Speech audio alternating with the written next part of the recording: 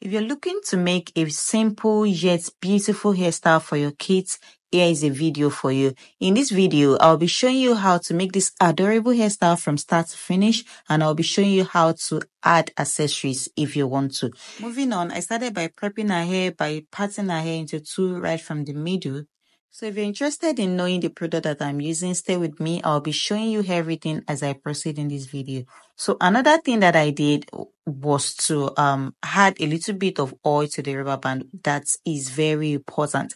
You want to add this oil so that it will keep the roots moisturized, and it will also avoid the rubber band from pulling their edges.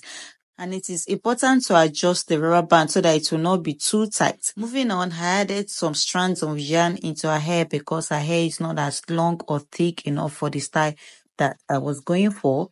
So this is strictly optional. You can add or not if you want to. So for this side that I'll be doing, I started by adding only 10 strands of yarn for this side. I would show you more as I'll be proceeding. So for this side, I added 10 as I mentioned. Then I just had to braid it a little bit from the roots. Then I continued twisting. So it is not so long and it is not heavy for her age. It is quite appropriate for her age. So you can see as I'm doing, if you cannot twist, you can just braid it. It will still come out as beautiful. So when I got to the end, I just tie it just to secure the ends. If you're working with a natural hair, of course, this part wouldn't be necessary. Another thing you might want to consider is hair density. So if you're working with a thicker hair or maybe a longer one, you might want to part each side into 3 instead of into 2 that I'm doing. Because I'm avoiding any form of damage in her hair, I had to use the detangle brush to brush it out first before I'll go with the tiny toothbrush. So for me to smoothen out. So you can see I'm just kind of repeating the same thing that I did in the first. And I applied more jam into the tip of her hair because I want it to blend in into the wool that I'll be using. Only this time I used 4 strands of wool into this middle part because her hair is thicker and fuller in this middle part, unlike the ones on the side where I used 10 strands. As you can see, we are halfway done, and I will repeat the same process into the other part.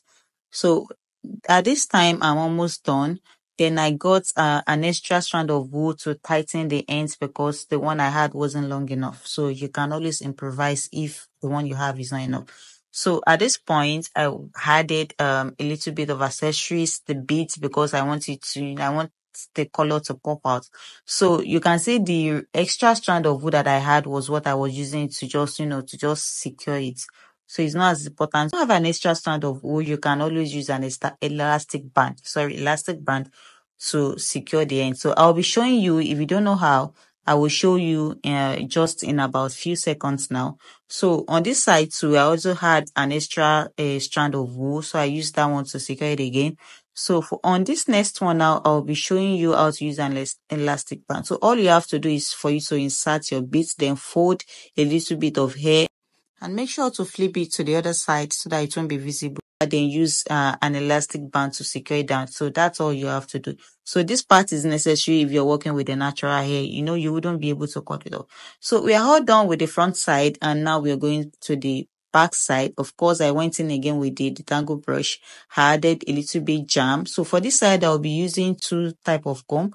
You can see I'm using the tiny tooth comb after I've used a detangle brush before. I now use a smoother, I don't know what this kind of brushes are called, but that is what I use to smoothen it out, and it works pretty fine. So almost at the finish line, this is what her hair looks like. This is her natural hair. This is the length that she has, and this is what it looks like. It is so beautiful. It is cute. It is gorgeous. However, if you're a little bit dramatic like me, I will show you another thing that you can add to the back that will even take it to another step. But like this, it is gorgeous. Look at it. It is gorgeous. It is beautiful. It is, everything. It is giving. However, if you want to add a little bit of drama, this is where it goes. So what you have to do is just to braid the little pony you have at the back, then secure it with the little bit rubber band. Then you go in with the pony. So this is what we have. I have the one with the drawstring. I also have the one with the elastic band, just in case you've seen me use the other one. So this is how you install it, and just hide the drawstring underneath, and voila, here it goes. It's all done. So here is it without the drama. This is a natural hair, and here is it with the drama. So this is an attached ponytail. And now we are done. Thank you very much for watching. We'll see you in our next video. Bye bye.